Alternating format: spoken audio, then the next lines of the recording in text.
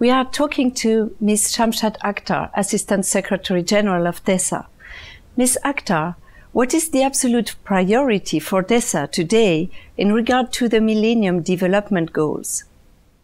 Our first order of priority is to ensure that we offer insights on the MDG progress or the lack thereof in an effective manner and a candid manner for the high-level event.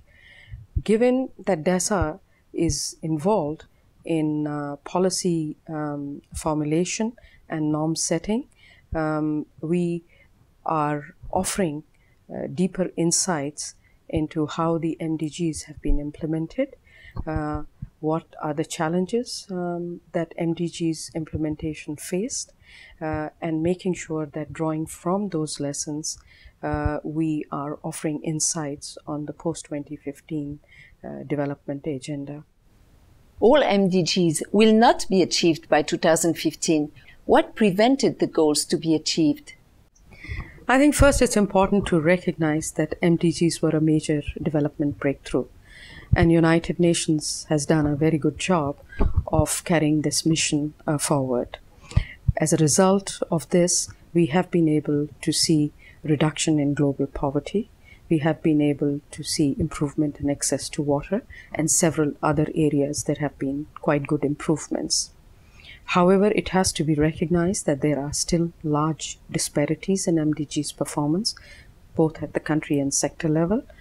So going forward, we have been analyzing what have been the lessons learned through the implementation of MDGs.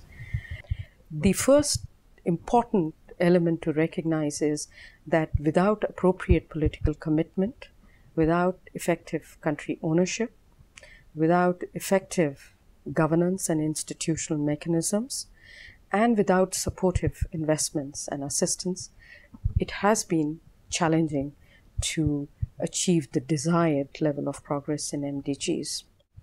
Unfortunately, during the implementation period of MDGs, we were also faced with unprecedented economic and financial crisis, with distracted attention from long-term development agenda in interest of focusing on short-term economic recovery and stabilization.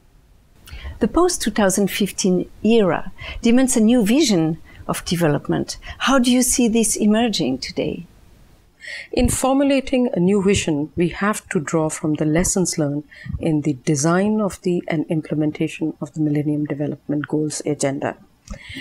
We recognize from the work that has been conducted that Millennium Development Goals suffered from fragmentation and a siloed approach in implementation of Millennium Development. So going forward, the emerging new vision is going to be working on promoting sustainable development. The development has to recognize the critical interlinkages between economic, social inclusion, and environmental sustainability. The agenda has to be universal. It has to be applied both to developed and developing countries, and it has to leave no one behind. It has to be supported by significant national economic transformation, and at the heart, we have to promote economic and social inclusion. Since 2005, annually DESA has prepared MDG reports. What is the value of these reports?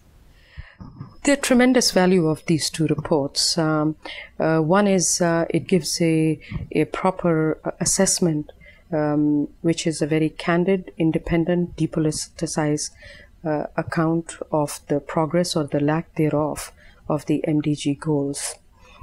What it brings to the table is a comparability of the MDG achievements, so that you can basically assess how some countries have progressed more while others are lagging behind, and what could be the reasons behind them.